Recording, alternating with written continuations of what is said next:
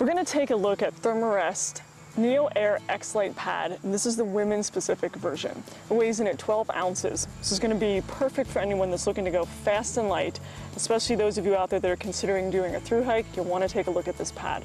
At 2.5 inches thick, this pad's going to offer a great night's sleep, and it does have an R value that allows it to be used for 3 seasons. Part of that is due to a reflective barrier that's built inside the pad that's reflecting your body heat back up to you instead of having the ground leach it out of you. And in the women's specific model, there is a double barrier. So compared to the basic Xlite, which only has a single barrier, the women's version has 2, since women typically sleep colder. The NeoAir Xlite is an inflatable sleeping pad, so you will need to blow it up by mouth. On the other hand, this allows the pad to be packed up very tight and small, and you'll notice the minimal design where Therm-a-Rest has trimmed off the corners at the feet and the head. Doesn't require as many breaths to blow this style of pad up for that reason. It also is in keeping with that minimalist design concept.